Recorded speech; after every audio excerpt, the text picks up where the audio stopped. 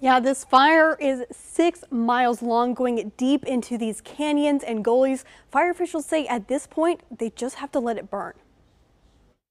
There's the origin of our fire. 4,000 acres in Mooreland up in smoke.